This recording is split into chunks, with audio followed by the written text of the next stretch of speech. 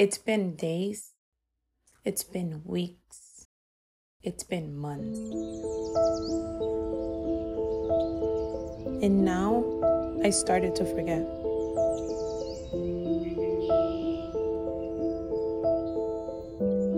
I forgot how much I liked wearing rings when I go out. I forgot the name of the last movie I saw at the theaters. I forgot what it felt to walk through busy, noisy streets.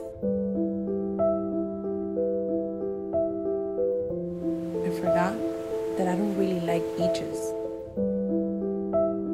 I prefer pools. I forgot what it was like to be stuck in traffic.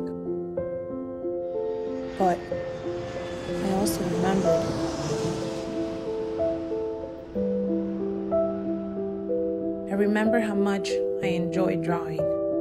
I remembered what it was like to relax without pressure. I remember the language I wanted to learn, but never did. I remembered how nice it's driving without traffic.